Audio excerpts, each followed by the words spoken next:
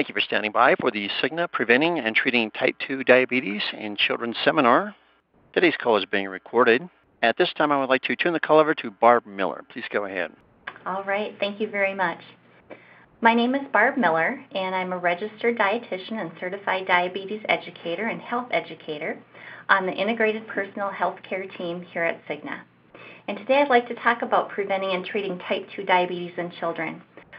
It seems like every day we're seeing in the news more and more comments about the rise in diabetes, and one of the things that we're noticing is that it is happening very frequently now in children, that we're seeing type 2 diabetes, which was only before recognized in adults.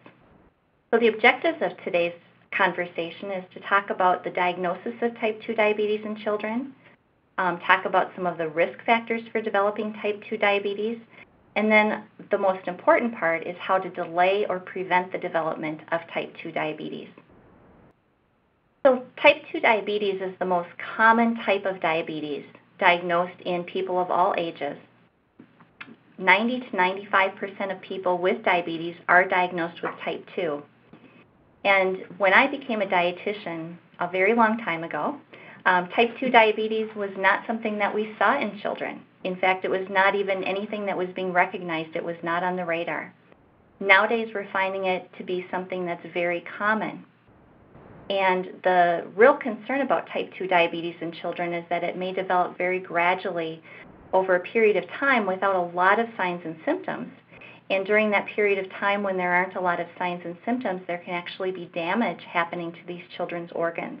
So we're very, very interested in recognizing diabetes and also in preventing it. So some of the symptoms that can be observed in type 2 diabetes, and this includes people of all ages, either children or adults, is we oftentimes see that there's increased thirst. Blood sugars go high, and so people are triggered to drink more fluid, and usually that also leads to a lot more urination. So sometimes thirst and increased urinations are one of the signs. Also, people may have increased hunger because they're not able to actually use some of those calories that they're taking in for energy. Occasionally there's weight loss, fatigue, blurred vision because the eyes actually end up some of the fluid gets pulled out of the eyes, which results in blurred vision, slow healing of sores or frequent infections, and especially in children, there may be areas of darkened skin, and this can be especially noticeable around the neck area and also the armpits. And so sometimes parents of children will think that their children maybe are not bathing very well because they have these dark areas. And really this is an indication that their blood sugars are starting to run high. More and more nowadays, there is better screening guidelines for children, both that are at risk for type 2 diabetes and that also just in general screening of all children. So starting at age 10 or really at the onset of puberty, they are doing body mass index with children, and this is very different than the body mass index that we use with adults. It's a different chart that's being used. It's actually a percentile. And so they check for children that are about the 85th percentile for age and sex, and those children are at much higher risk of developing diabetes. Also, if there's a family history of type 2 diabetes, this puts a child at much increased risk. And specific ethnic groups have very high rates of type 2 diabetes in children. These are African Americans, Hispanics, Native Americans, Asian Americans, or Pacific Islanders. And then it's also important to mention that a mother's history of having diabetes or having gestational diabetes can also increase a child's risk of developing type 2 diabetes, especially if the mother was having uncontrolled blood sugars during the time of pregnancy. So what happens in the development of type 2 diabetes is there's some metabolic defects that are taking place. In our body, we have an organ called the pancreas that secretes a hormone called insulin. And either sometimes the body isn't making enough insulin, or the amount of insulin that it's making is not able to be used because there's actually some resistance to the insulin being used in the body. This can often happen when a person is carrying excess body fat.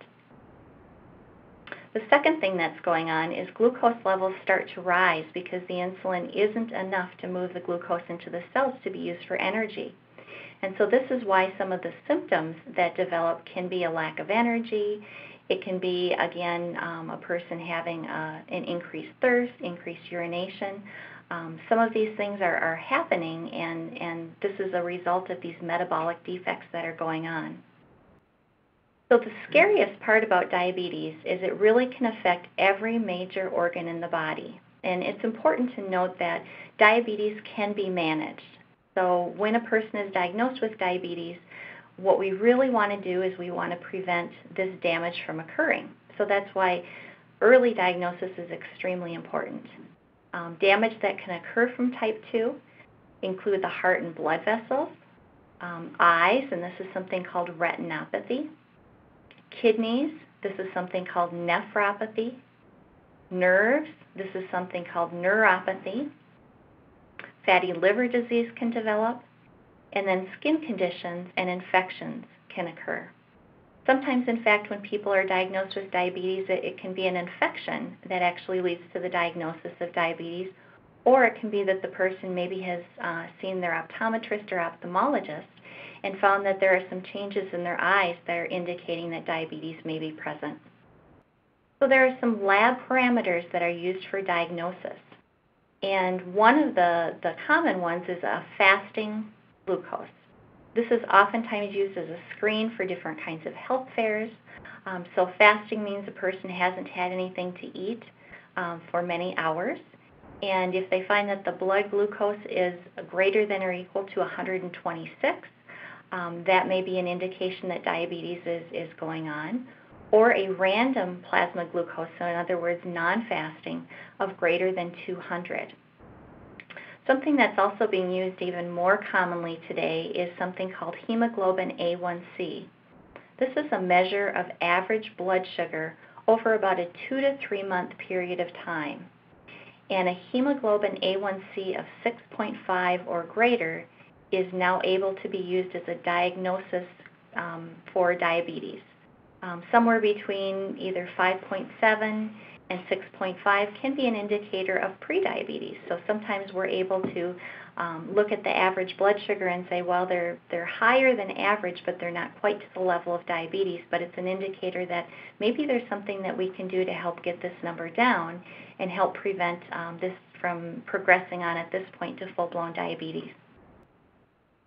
So for any type of diabetes, especially for type 2, we want to normalize those blood glucose levels. So we want to get blood sugars down to a normal level. We want to decrease that hemoglobin A1C level. And most importantly of all, we really want to prevent complications. So when a child is diagnosed with type 2 diabetes, really education is the most important thing that can be done. And it needs to be the child along with any significant others in the family. They really need to all participate together in what we call diabetes self-management education.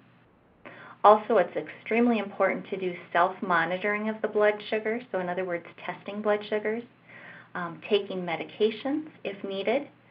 Physical activity and meal planning are also extremely important in helping to manage type 2 diabetes. So to go into a little bit more detail about each of those areas, blood glucose monitoring really is the only way to know how the diabetes is responding to either medication, a change in diet, or a change in physical activity. And children may be a little bit hesitant about checking blood sugars. The one nice thing that we have going on now is we have much smaller needles that are used for poking fingers, so there's much less pain associated with testing. The amount of blood that's necessary for testing is generally a very small amount with the meters that are available nowadays. And there are alternative sites that can be used. People can use their palm or their upper or their lower arm for testing, although this can be a little bit more difficult for obtaining blood, but those areas are available that can also be tested. And then really for children with type 2 diabetes, there are only 2 medications right now that are approved to be used with children. The first one of these is metformin. And this is a medication that is generally the first medication also used with adults with type 2 diabetes, and is also a medication that's sometimes used with people with type 1 in addition to their insulin. The nice thing about metformin is it actually works in a couple of different ways. It helps the body to decrease the amount of sugar that's put out by the liver, and it also helps the insulin resistance to be decreased. So in other words, it can help decrease insulin resistance. And then the other medication that can be used with children with type 2 diabetes is insulin. Certainly if metformin is something that's working, that's the first medication that's used, but sometimes the type 2 diabetes has progressed to an area where really insulin is the only thing that's going to help bring down the blood sugars. And then meal planning is extremely important, and it's really important to mention that meal planning nowadays is not talking about a diabetic diet.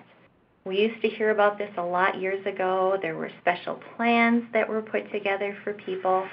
Those plans focused on certain numbers of portions of different kinds of foods. For instance, you had to eat, one serving of starch, one serving of vegetable, one serving of fruit, one serving of milk. And oftentimes this didn't fit the kind of diet that most people were eating. So nowadays diet is very individualized. The focus is truly on healthy eating, something that's good for the entire family. That's why we really want to have the entire family involved. There's a focus on choosing lean proteins, making sure that there are fruits and vegetables, whole grains, and then low-fat dairy products. And we have another seminar that's going to be coming up soon. And there's going to be a focus on talking about healthy eating and how it really can help all children, but especially children with type 2 diabetes.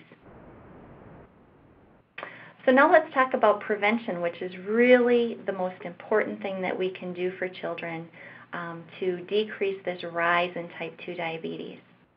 And so prevention really focuses on eating healthier foods. Many people have said, well, gee, I can't afford to eat healthy foods. They're too expensive. And the truth is, there are a lot of healthy foods that are actually much less expensive than foods that people think are less expensive. So to give an example, some of the different kinds of fruits that can be very inexpensive are things like bananas or apples that you would buy in a bag. They end up being quite inexpensive. If we're thinking about different kinds of produce, usually cabbage is quite inexpensive. A lot of other produce people can grow in their own gardens too. So we've got a lot of opportunities to educate people about the healthy kinds of foods that are available out there. Turns out you don't have to go to McDonald's to get all of your meals if you want to eat cheap food. So as tempting as some of the dollar menus are at many of the different restaurants, not to pick on McDonald's, but many of the restaurants will choose to focus on a food that's very inexpensive, thinking that people will go to their restaurants and purchase those foods, and people do because they unfortunately are not aware that there are a lot of healthy foods that are actually less expensive. Another example is purchasing a loaf of bread and buying some type of protein to make sandwiches doesn't end up being that expensive.